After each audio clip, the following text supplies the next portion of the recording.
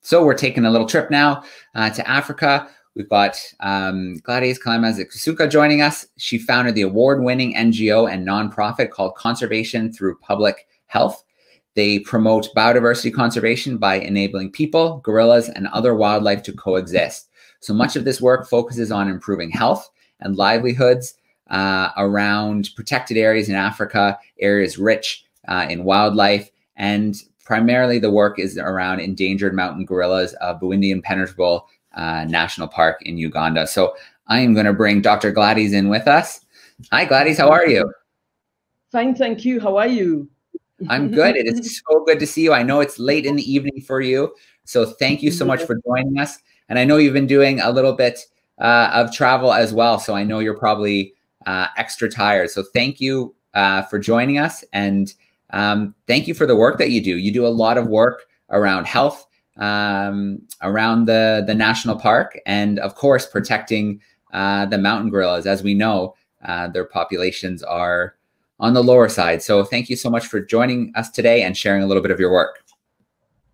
Thank you so much for inviting me. I'm very excited to be here again after the first festival was on in, I think it was May last year. Thanks so much for inviting me, Joe.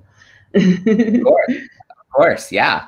We had last May, the Global Biodiversity Festival, where we celebrated biodiversity over 3 days. We had 68 speakers from over 30 countries.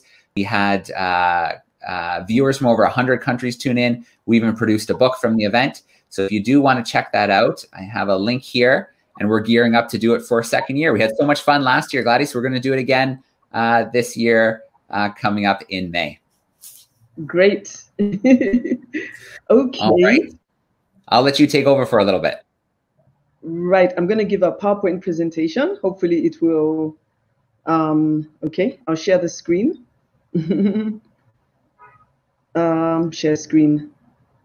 Okay.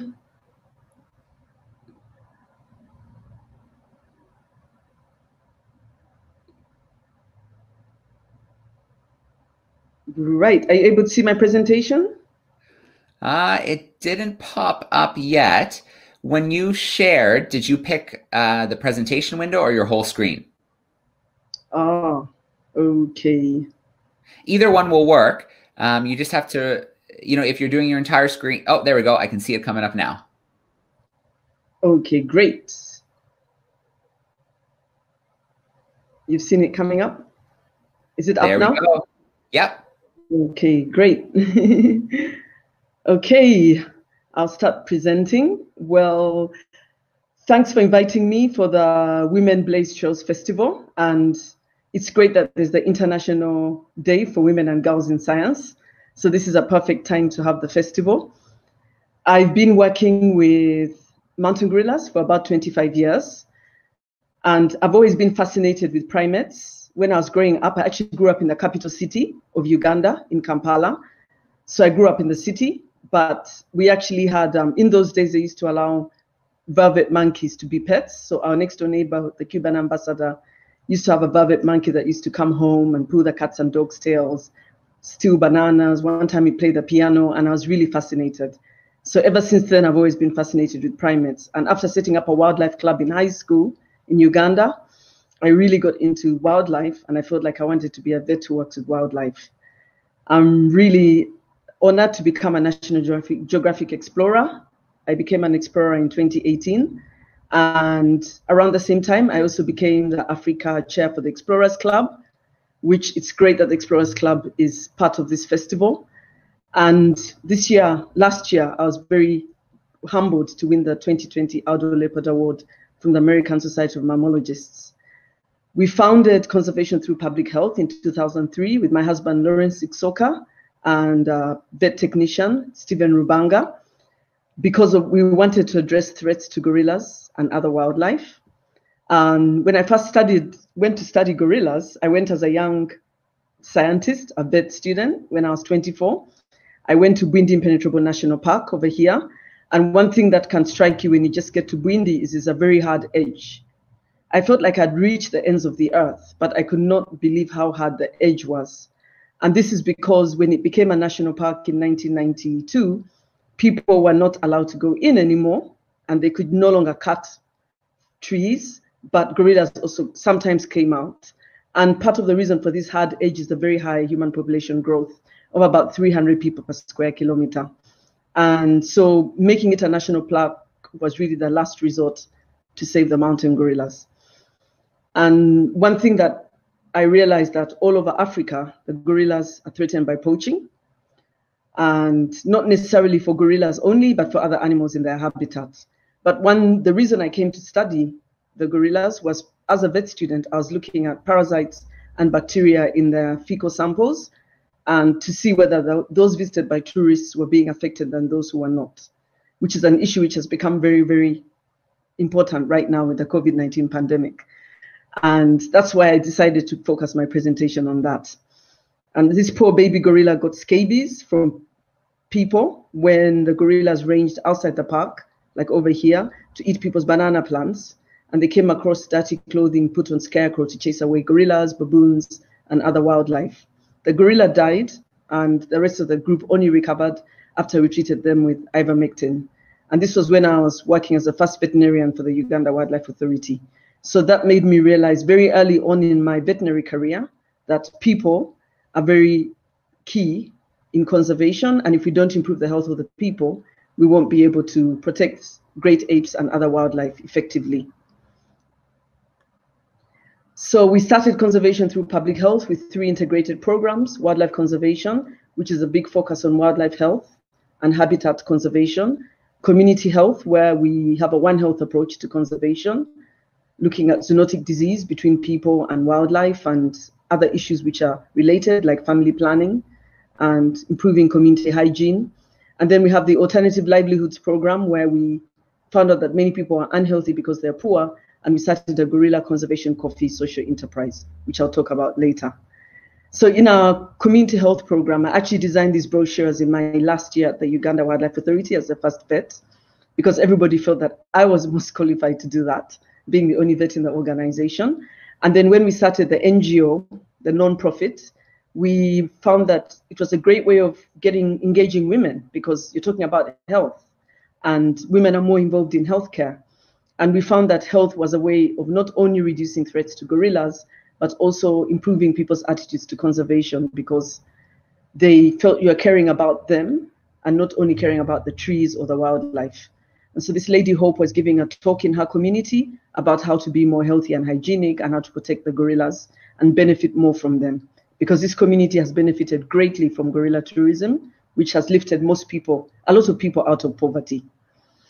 And so over here we started giving family planning injections, because the Depo-Provera was the most popular contraceptive rather than the pill. And we joined together with Family Health International, who were piloting this approach all over Uganda, and we were one of their pilot sites. So I really have learned so much about public health through setting up conservation through public health. We carry out a lot of disease investigations, and of course, with wildlife, most of the time it has to be non-invasive. And here we're training gorilla guardians and park rangers to collect fecal samples from the gorillas which build a nest every night. And we analyze the samples for different things. Over here, we're with students from Royal Vet College and Dublin, who are looking at E. coli in the gorillas. And this is Stephen, our other founder member. Then we started, because tourism is such a big activity, gorilla tourism is one of the most prominent tourism for great apes in Africa, both in Uganda and Rwanda. And I was hired actually because they felt that they didn't want people to make gorillas sick, tourists, with a fatal flu such as COVID-19. And that's the reason why I was hired in 1996. And when tourists arrive, if you get an opportunity to do this, and I hope, Joe, you get an opportunity, you are only allowed to be, you're not allowed to be closer than 7 meters. The distance kept increasing over the years. It started at 5, then went to 7. And so this ranger, David, is giving a talk to tourists before they start trekking. But when we did research with Annalisa Weber and Professor Nancy Stevens from Ohio University, we found that 60% of the time, people got closer than not only 7 meters, but 3 meters. And 40% of the time, the gorillas are the ones that broke the rules because they're so used to being near people. And some of them have seen people since they were born, and they think they're just part of the ecosystem. So when the pandemic came around, I got very, very concerned, together with other NGOs here. Mountain Gorilla Vet Project, International Gorilla Conservation Program, and Max Planck. And we got together with the Uganda Wildlife Authority to basically train the rangers to wear masks and to keep a social distance, which is the message that was going around all over the world. So it was easy to actually talk about it. And here the Bwindi Community Hospital came in to train people to prevent COVID amongst themselves. And we started the regulation of everyone has to have their temperature taken before they begin trekking. And the great thing is, even if in this photo there were only 2 women in this photo, the same woman, Goretti, I took her tracking. And one thing I can say is that when I first started working with gorillas, there was no female ranger, and now 20% of the rangers are female. So we're really making some progress in that area, which is great. One thing that I can also mention here is we joined the Uganda Ministry of Health Task Force. We've ever joined it before for anthrax outbreaks in hippos, Ebola, and other diseases that spread between people and wildlife. And so we joined the task force for COVID-19. And through it, we were able to lobby for the park staff to get tested for free. We're also able, although in the end it didn't happen, but they started to think about the importance of protecting gorillas to support the local communities and the national economy. And so when the president of Uganda started opening up the economy, after tourism was suspended and lockdowns all over the world, he said, we'll wait to open up for gorillas and chimps because we don't want to make our cousins sick. I was very pleased to hear that in the national address. Very, very pleased. So most recently, we're lobbying for the park staff to be among the first to be vaccinated when the COVID vaccine eventually arrives Uganda, hopefully in April. So that would be one very important way to protect the gorillas and chimps from COVID-19. And because gorillas are always going outside the park, they don't know that there's COVID, we trained our gorilla guardians who herd gorillas back in how to prevent COVID between themselves and to herd them back when they're wearing masks and maintaining a 10-meter distance. Because during the pandemic, the distance increased to 10 meters, and you have to disinfect your boots and wash your hands often. And over here, the community conservation warden, Barbara, was giving a talk, and this is Stephen demonstrating how to use an infrared thermometer. We've also given infrared thermometers to the gorilla guardians. And then we went back to our group of community volunteers, the village health and conservation teams, and developed a poster with support from Solidaridad and ACAS Foundation, talking about how to prevent disease between people and gorillas and calling out the people. And we gave them soap as well. And this all happened as early as March 2020, which really helped because now the COVID rate has actually gone up a lot, not only all over the world, but also in Uganda.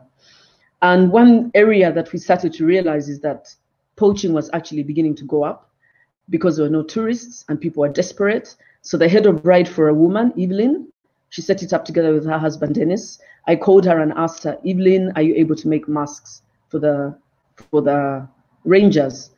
Because Uganda had run out of surgical masks. And someone from CDC said cloth masks can work almost as well, double-layered cloth masks. So at least some people were able to be employed during the pandemic, in spite of others who were completely stuck, especially the Bwindi community that totally depends on tourism.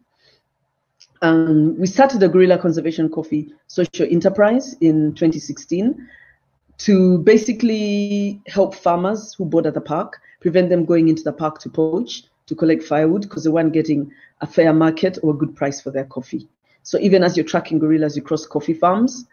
And we didn't really know what to do when the COVID pandemic came around because tourists stopped coming to Uganda. And this is the Entebbe International Duty-Free Shop, which was ordering coffee every week and only placed an order in March 2020 and then later on in December 2020. And in between March and December, we had to find a way to keep the farmers busy so that they don't end up going back to the park to poach. And so one thing that we did is we found a buyer in the UK, Money Row Beans. This is Vicky. It was amazing to find her. We found her after I gave a talk at the Media Hub in Kukam in November 2019. And Lawrence, who I traveled with, my husband, was able to convince them that we're really looking for a distributor in the UK. So Vicky came around and she's actually placed 7 orders of coffee since May 2020, which is pretty amazing. So some of the farmers around the park have been able to earn a living, and that's fewer people going into the forest to poach. We have a distributor in America, pangos.com, who have just placed an order after many months after the pandemic began because there were lockdowns to America. And you can place an order with John Probert after this presentation. And though we had a big setback with Rafiki, he was the lead silverback of Nkuringo Gorilla Group, one of the first groups to be habituated for tourism in Bwindi, and especially in the southern sector. He was killed by a poacher. And gorilla poaching is very, very rare in Uganda because people benefit so much from tourism. But now in the absence of tourism, 9 years later, Rafiki has been killed. It was such a shock. And the group broke up, and the next thing was like, how could someone kill a gorilla during a pandemic? That was the first question that came into my mind. How could someone kill a gorilla when they've done so much for the community of Bwindi? I mean, basically, they totally depend on tourism, many of them. So we went over to check on Rafiki's group 1 month after he was killed. And it was a bit strange. You know, I went with the rangers, and the group was beginning to settle down. But 5 of them had left to go to another group. The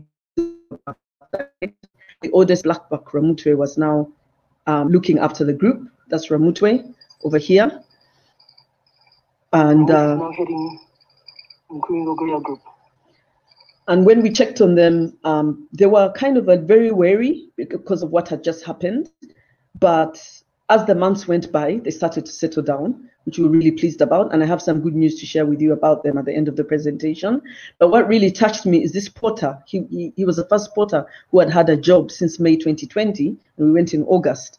And he was wearing a mask talking about Rafiki in memory of Rafiki. So we found that as much as a poacher from his community killed a gorilla, most of them were very shocked and sad about it.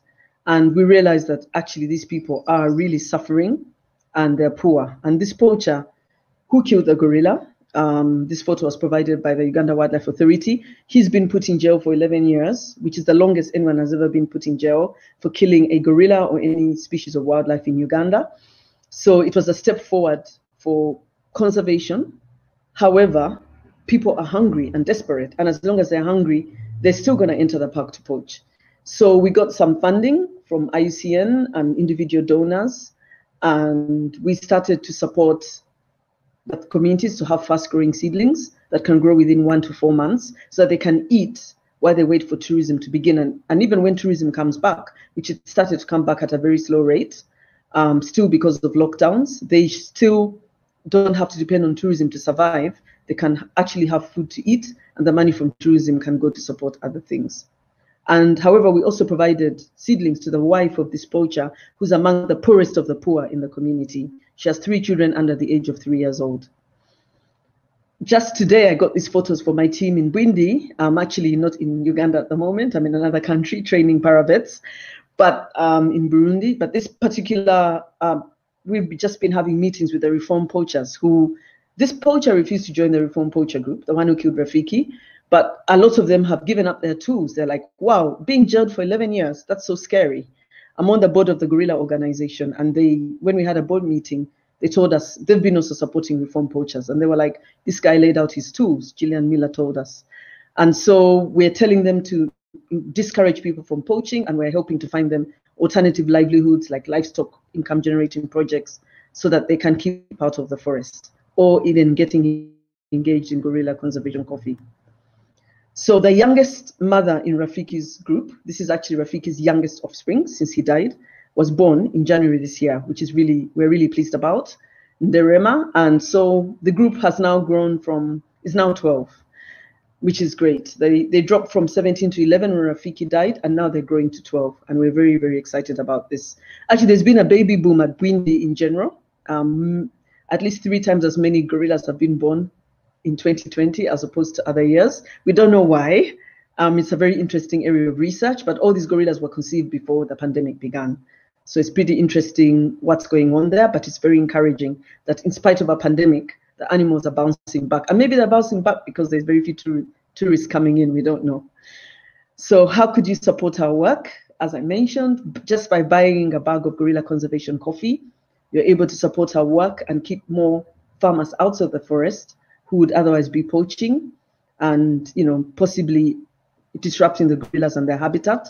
You can visit us once you're vaccinated and the pandemic is being more closely managed. You can sign up for our e-newsletter, follow us on social media, and you can donate through our website, ctph.org.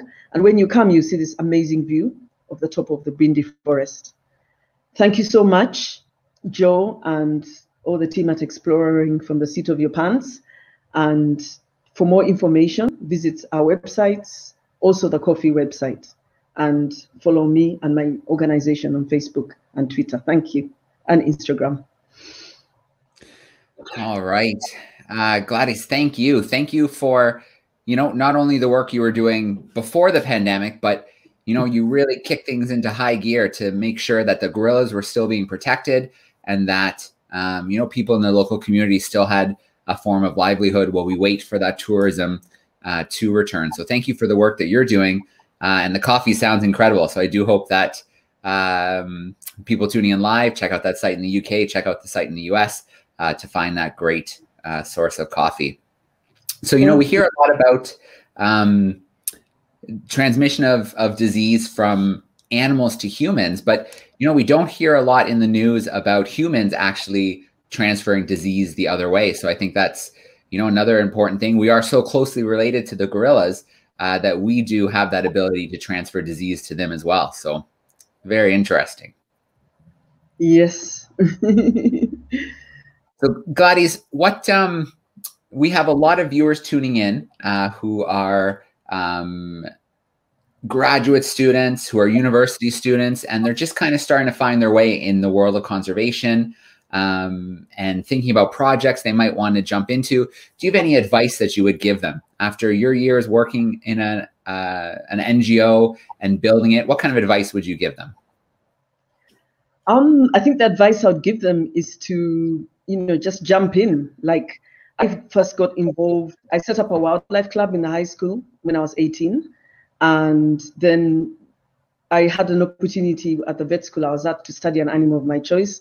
And so I came to Uganda and did research. And I really feel that if students want to get involved in conservation and wildlife protection, you really need to, it's good to start to get in as a research assistant or a researcher yourself, because you really get to understand so many issues. Like when I did my research at Bwindi under the supervision of a vet called Dr. Liz McPhee, who was heading the International Gorilla Conservation Program, it was just amazing because I was in a tourist site and I got to understand how tourism is doing so much for the local community.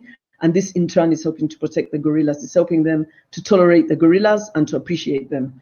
And if I hadn't gone out there to do this research, it wouldn't have happened. So it's just good to just get out to the field and be open-minded and see if that's what you really want to do. And of course, I've learned so much as well, learning from the local communities, how to engage with them. They always know what's better for them than you. You're only there to guide them. And I've had that also in the previous presentations. And although I'm Ugandan, I'm not from the part of Uganda where the gorillas are found. So I've also learned how to, adjust and learn how things are done in another part of the country. So yeah, that's very important.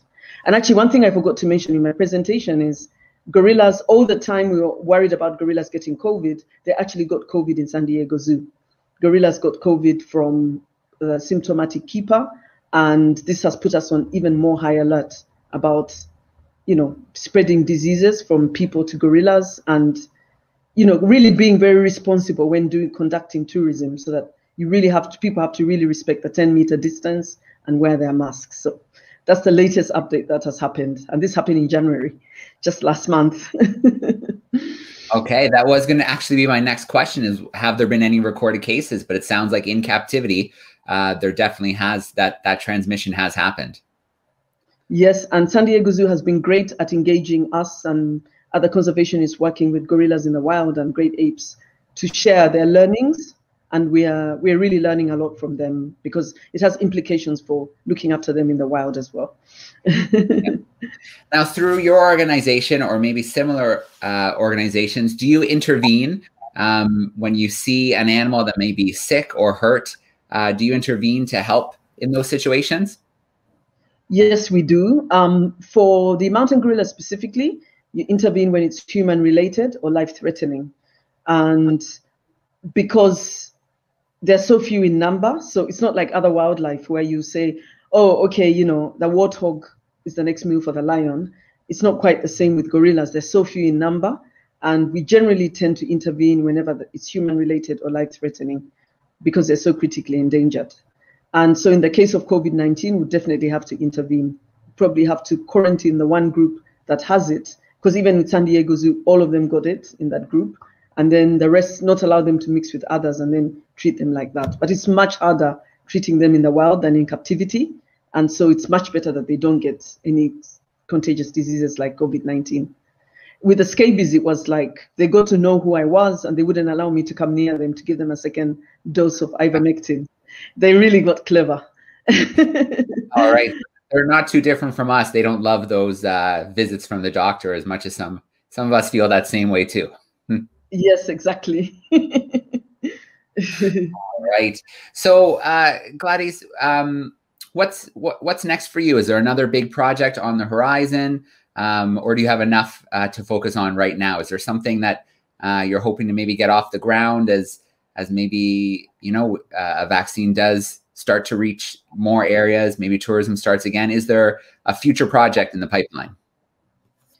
Yes, well, we have many projects in the pipeline, but currently, as regarding the gorillas and pandemic, we're looking for funding to provide fast-growing seedlings to more homes. There's about 6,000, so we need to provide seedlings to another 5,000. We tried to reach the 1,000 in the area from where the poacher came from.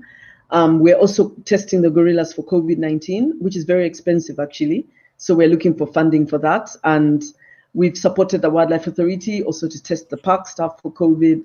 But right now, actually, what's more important is trying to make sure that everyone gets vaccinated who comes close to the gorillas. And we're working closely with the Ministry of Health and Uganda Wildlife Authority to make sure that they get vaccinated. Okay. Yeah, so those are the main things. But we're also taking our approach to the eastern lowland gorillas in DRC. We got some support from St. Andrew's Prize for the Environment, who won the prize in February last year. And once it's safe to travel to DRC, we'll definitely try and get the same model that we have at Bwindi up and running very well with the eastern lowland gorillas of DRC, which unfortunately their numbers are decreasing because, you know, there's no tourism, people kill gorillas if they come in their gardens. It's a very different situation. But in Uganda and Rwanda and where the mountain gorillas are found, at least they're much more protection, and partly because of tourism. Actually, tourism has a lot with protecting wild species all around the world. All right. So I just popped the website up to your organization in a bar along the bottom of the screen. So I do, you know, hope people will check it out and help out where you can, because it is really great work that you are doing. And I'm not surprised that, you know, you have been successful in getting some awards and grants. And of course, we wish you the best in these challenging times and look forward to a time when, you know, tourism can start again, because when done right, tourism really can do a lot to help conservation. Yes, it really can. And we look forward to hosting you in Uganda one day, Joe. Oh, no and question. get to meet the kids we also work with. We work with children around the national park. I cannot wait for that day. I will be there when we can do that. Absolutely. Gladys, thank you so much. It was great to see you. Thank you for joining us, sharing your work. And yeah, thank you so much. We look forward to our next live connection together. Thank you so much.